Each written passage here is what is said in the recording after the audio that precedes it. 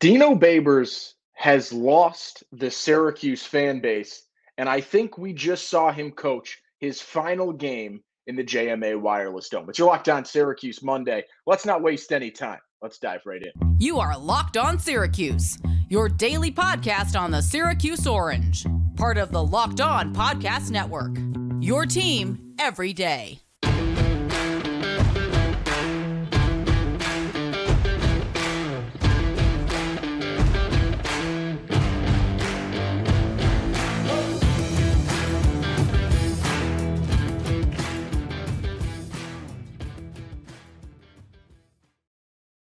What's up? What's happening? Welcome into your Locked On Syracuse Monday episode. It's your boy OV saying thank you so much for making Locked On Syracuse your first listen today and every day. We're free and available wherever you get podcasts, part of the Locked On Podcast Network. And today's episode is brought to you by LinkedIn. These days, every new potential hire can feel like a high-stakes wager for your small business. That's why LinkedIn Jobs helps find the right people for your team faster and for free. Post your job for free at linkedin.com/lockedoncollege.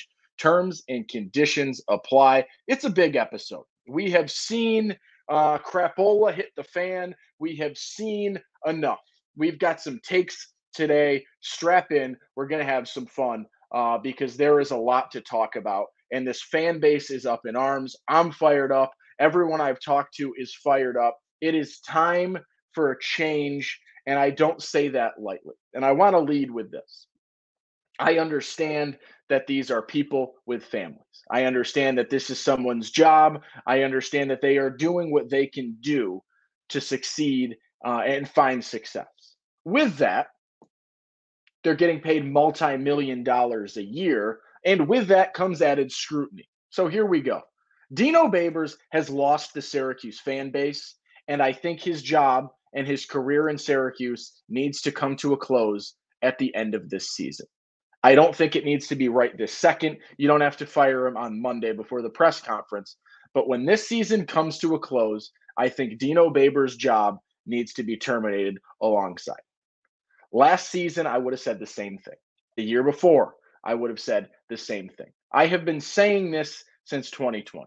It is time for something different. I do not think Dino Babers is the answer to fixing football in the 3-1-5. I don't think Dino Babers is the answer to bringing Central New York and Syracuse football back to national prominence. He has not done what he promised. He has not done what he came here in 2016 saying he was going to do. I am watching what Dino Babers has done. I saw an incredible season in 2018, courtesy of the man Eric Dungy, who doesn't even have faith in this program anymore. I haven't seen the success since then. I haven't seen the buildup since then. I haven't seen the recruiting parallel successful seasons, even though there have only been one or two. I am looking at Dino Babers' career, and it is leaving more than a little bit to be desired when all is said and done. He has a significant losing record in his time at Syracuse. When you look, and I forget who put this out there, up on Twitter today, when you look at his in-conference statistics, he has the second worst record in the Atlantic Coast Conference since he took over at Syracuse. He has a sub-500 career record at Syracuse with a 40-55 overall record. He has not done what you need to do to maintain this position. He was granted a contract extension in 2018. John Wildak said, they need to extend on this. This is good for recruiting. A lot of people that I've talked to in more national circles said that was a relatively amateur extension from John Wildak. Very much a one season, I'm a new AD, let me see if this works. I'm not sure. I love it. You can rationalize it in the moment. But I would have liked to see a little bit more before that lengthy extension came, where even at the end of last season, when things were struggling, when you go on a 5-game losing skid, which we've now seen 2 seasons in a row of a 5-game losing streak, when you go on a skid like that, and the buyout is still north of $10 million heading into this season, I would assume that the buyout has hit a point next year, or at the end of this year, that Syracuse can afford to buy Dino Babers out and find someone new. I want to talk about some comments Dino made after the game because I think one of the things that grinds my gears the most with Dino Babers is when there isn't that accountability aspect, and we're lacking that. There is an issue here. There is a problem, and do not look me in the face, and do not look the Syracuse fan base in the eyes and say that things are fine, and say that they're underestimating this team. This is not a fan base that is underestimating your football team. They are watching you play week in and week out and come up short. You are losing conference games by an average of 24 and a half points. That's embarrassing. That is not something that gives your fan base faith. That is not something that your fan base is jumping off the train for no reason about. You are coming up short significantly. You got embarrassed by a bad Virginia Tech team. You let a Boston College team that is beating bad teams and they think they're God's gift to football right now because they've won a few games in a row, come into Syracuse and come into the Dome and win a game that was hideous. They looked terrible. You looked terribler. You're looking the fan base in the eye and saying that they need to have more faith in you. And he goes back to that recurring motif that he's used time and time again. Faith is belief in the things unseen, if you want to get biblical. I still believe in this football team. That was his quote post-game. He said it so many times. Faith, belief without evidence. We have no evidence. Once again, Dino Babers, you cannot ask for blind loyalty and blind faith. I said this before, and I said it before I jumped on, and I wasn't sure whether or not I want to say it, but Dino, even Santa leaves presents under the Christmas tree. There's something to latch onto there. You're giving people nothing. You beat 4 teams in a non-conference schedule that are the garbage of college football. You beat a terrible Colgate, a terrible Western Michigan, a terrible Purdue, and a terrible Army team. And then you play real football teams and you look like a high school squad. That is why the fan base is frustrated. They're not blindly turning away from you because they have something better to do. They're not losing faith in this program because, I wish they win a national championship. They're not asking for natties, Dino.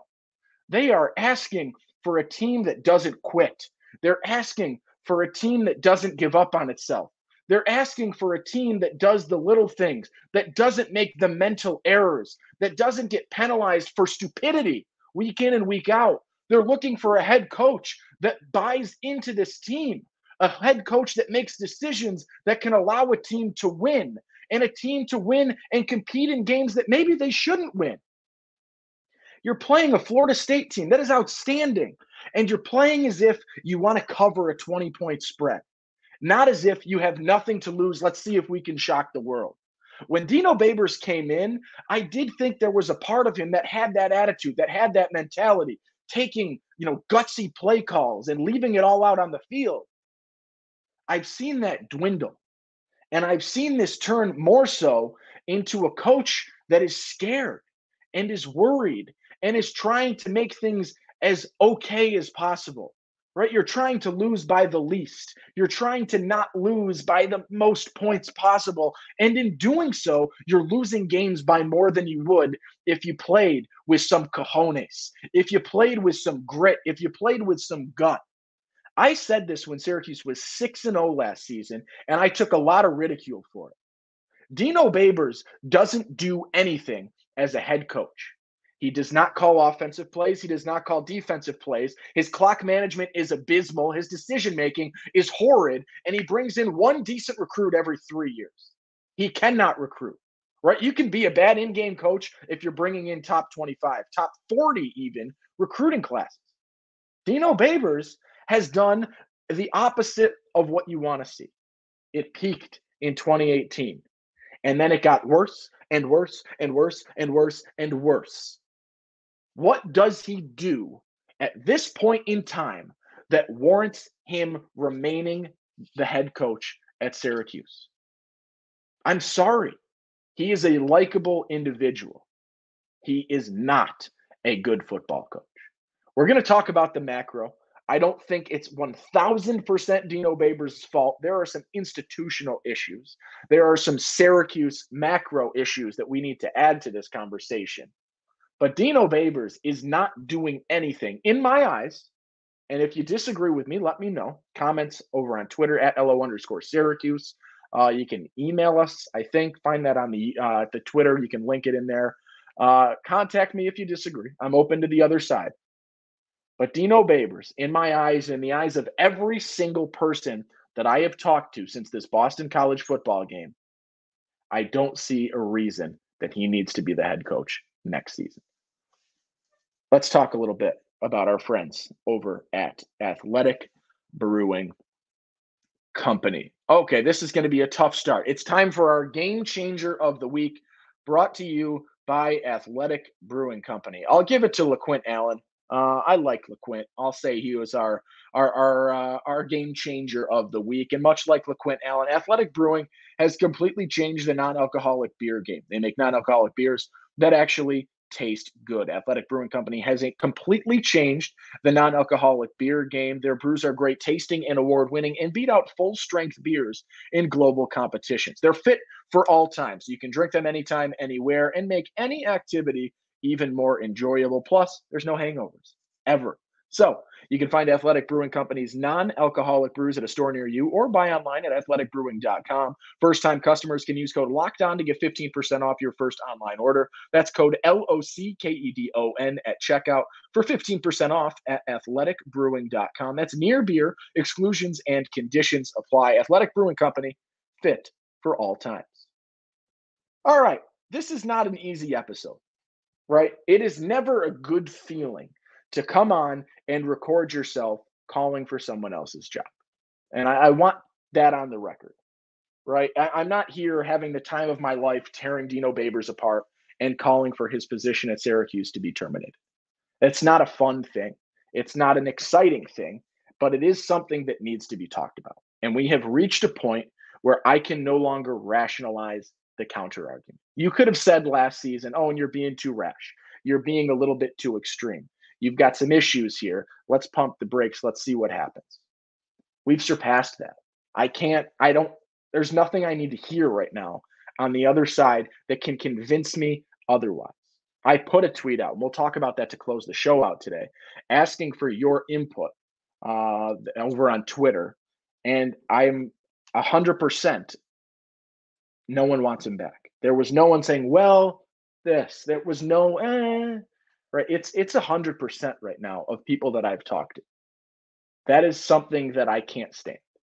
And here's the big question, right? A lot of people will pose well, who are you going to bring in that's better than Dino Babers, right? Even the big name people with connections to Syracuse might not be a better option. The Coach O connection that people like to throw out there, the Dan Mullen connection that people like to throw out there, right? Are they a shoo-in answer? No, right? Tony White, I've heard thrown out there. There are a number of other people thrown out there as well with some ties to Syracuse. But I know that they're not a shoo-in. And I know that they might not even want to come to Syracuse because Syracuse is a difficult market to recruit to. But I do want to say before I dive into some other issues is that you need to, as John Wildak, the athletic director for Syracuse, first of all, if John Wildak keeps his job, because there are a number of people calling for his head as well. But if you are John Wildak, you need to show the Syracuse football fan base that you care enough to make this switch, that you care enough to invest the $3 to $4 million that would be Dino Babers' buyout going into the last season. And it could even be less than that. But I'll say, conservatively, it's $3 to $4 million and the high end. You need to show this fan base that you care enough to get Dino Babers out of here and find some fresh blood and find a new approach and say, we're not going to throw this into another year of garbage and another year of, well, let's give him the lame duck year where he can do what he needs to do. You need to make a decision for next season that brings somebody else in to at least give this fan base a new hope, something to latch on to, something to be excited about with regards to Syracuse football. Because if Dino Babers comes back in 2024, I think there are a lot of people that will not buy season tickets. There are a lot of people that will not attend Syracuse football games. And there are a lot of people that you will burn the bridge of Syracuse football with, and getting them back on pace, getting them back on the hype train, getting them once again fired up for Syracuse football becomes an even greater burden than you could possibly imagine. Now, let's talk some things, because Syracuse has not done an incredible job as an institution to make this a destination for up and coming coaches. And I think that's what people would want the most, is not necessarily the older coach that's been at the big show and failed to come here, as much as someone on the up and up that can have a 3 or 4 year career and then go to the next step in their coaching tree or in their coaching career, right? Maybe they go to the top of the top in Power 5 football. Maybe they go to the NFL, whatever it is. But I think Syracuse would best benefit from someone on the up and up. But what makes Syracuse a destination? It's a hard place to recruit to. It is not an institution that is historically, especially in recent years, invested in football monetarily to the point where you need them to succeed. There have been some recent shifts, right? The new athletic stuff with regards to football has been important. They seem to be investing a little bit more in extra personnel, paying assistant coaches and coordinators a little bit more than they were. I don't know if they're at the point to be truly competitive. Dino Babers, I believe I read, has a top 50 annual salary in college football, which is above what Syracuse is in national eyes right now in terms of a top 50 team. There are some things as of late that have started to help this argument. But because of that behind the eight ball sort of approach to things, and you saw it with facilities, it took them way longer than it should have to start upgrading because of their approach to NIL that was a little bit slow. When you push a guy like Adam Weitzman out of your school, out of your organization, a guy giving you millions upon millions, and you say, get away. We don't want your money, Adam Weitzman. And you wait another year before launching a collective in Orange United that brings some potential. I don't know if they can, but they claim they can bring $6 to $9 million worth of NIL money a year into Syracuse.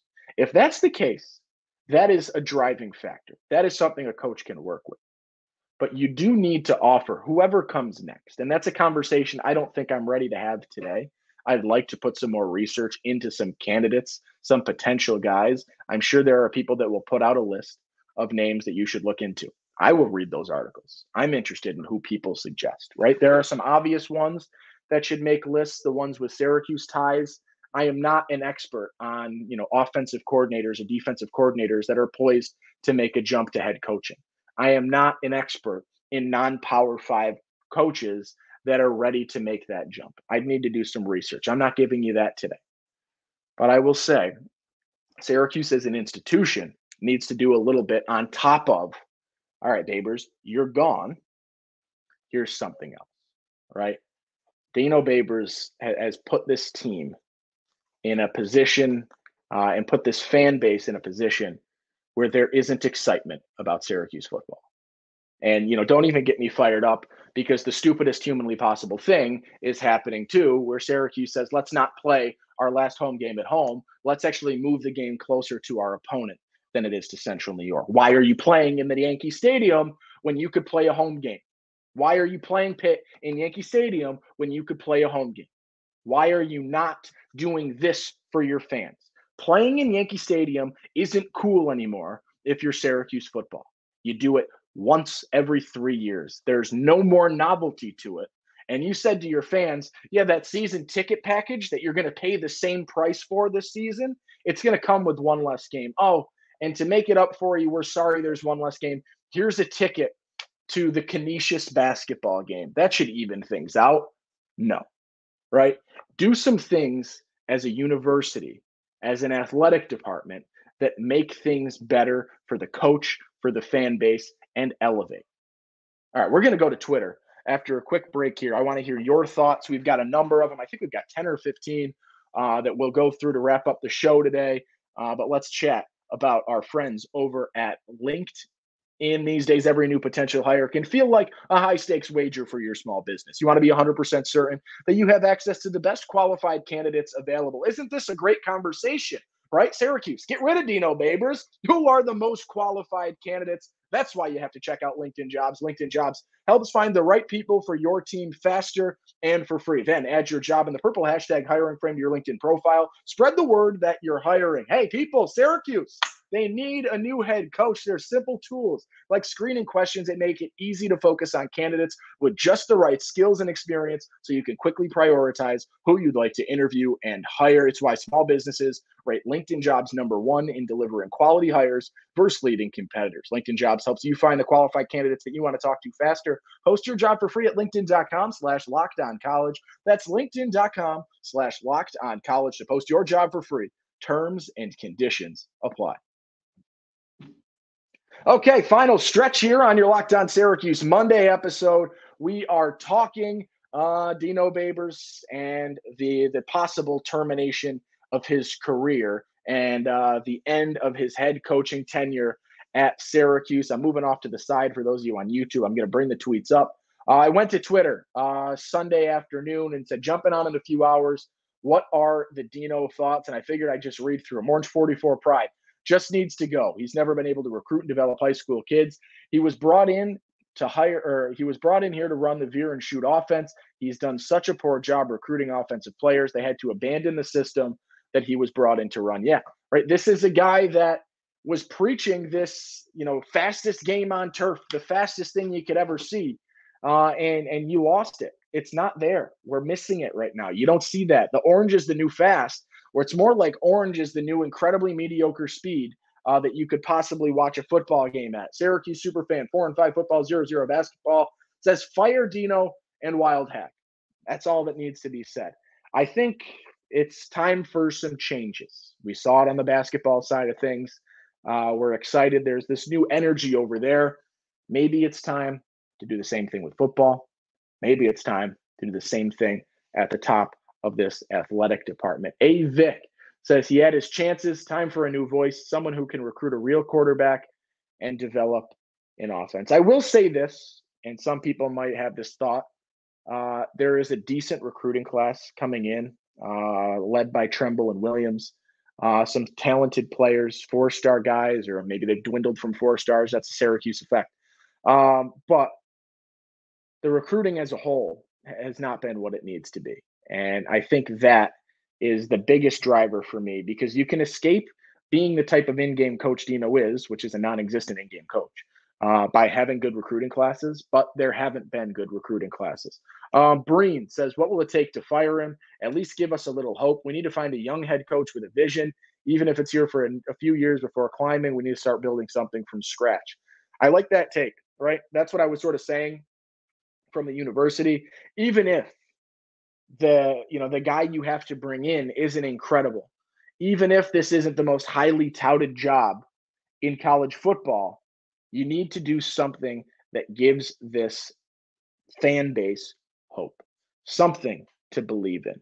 I like the idea, a young coach, even if it's a stepping stone for something bigger. Mackie 118 says we need more NIL money.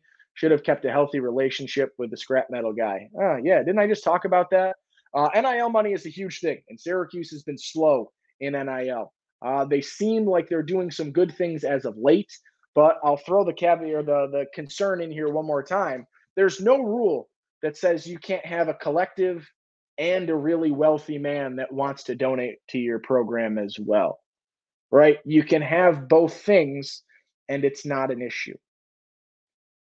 It would be nice to have Weitzman back. It would be nice to have that funding back. It would be nice to have that relationship back. But that is gone.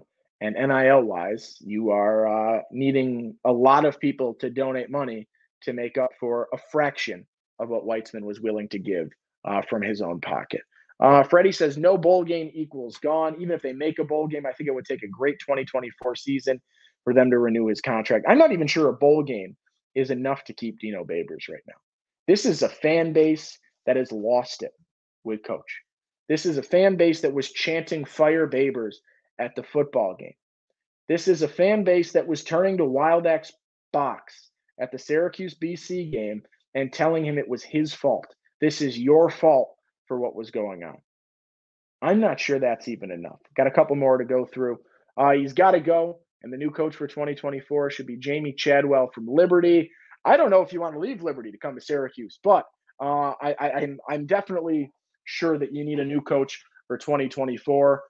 Maybe I wouldn't hate it. It's got a good little spark over at Liberty, but I don't know if you want to make the jump right now. If you want to stay put, is Syracuse a big enough jump for Liberty? Yikes, that's a terrifying question for the reality of Syracuse football. But that's a real thing. Noah Blanchard says, if he miraculously gets us to a bowl game, that's the only way he keeps his job. Next year's recruiting class and the lack of good available coaches are the main reason he still has a job right now. Tony White would be a good fit if they do end up firing him. I'll say the same thing I just said. I'm not sure a bowl game is enough right now, but maybe it is. Maybe Syracuse wants to be cheap and not buy him out for a few million at the end. I think you got to show a commitment that you're ready to see what else you can do. Sam says, should have been fired after the 1-10 season in 2020. Would have loved that, but he'd already been extended, I believe. And so the buyout would have been astronomical. So I don't know if it was possible, but at the 1-10 season, I was a little bit worried. We like to say there were two outliers. Our Noons Magician had a great comment about this, about the two outlier seasons, the 10-3 season and the 1-10 season. That was the bad outlier. The good outlier got him a contract extension, and the bad outlier had no repercussions, which doesn't seem fair to the fan base. Jay Ness says, fire Babers, fire Dino Babers. Enough said. Yeah, well said. Keep it at that. Two more, I think maybe three more. Rob Boris says the only way to justify keeping Dino is to win a bowl game. That might do it. If you win your last three, or four, what's left on the schedule? They are 4 and 5. There's 3 games left. Sorry. You win your last 3, you win a bowl game, and you're 8 and 6. No, 8 and 5. My God, I can't do math today. 8 and 5. Maybe that's enough if they're dominant wins. Martin 8 says, how is he still the head coach? Your question and your word is better or as good as mine is. Dylan, I did not have the gift to play, GIF, whatever you want to call it. But this is a man dunking a bag of garbage into a trash can, which is the perfect way to wrap up our show today. Dino Babers, you're a good guy. You gave incredible quotes about things that have nothing to do with the questions that the reporters asked, but you killed the pop culture metaphors when it was time, and you had some fun answers. Best of luck wherever you are next, but it is time. John Wildak, maybe the same for you. I say this, and I'll close with this. I understand that these are people with families. I understand that, right? This is tough. It's never good to lose a job. It's never good to have this be, the frustration, the uproar of the people that are supposed to be your supporters.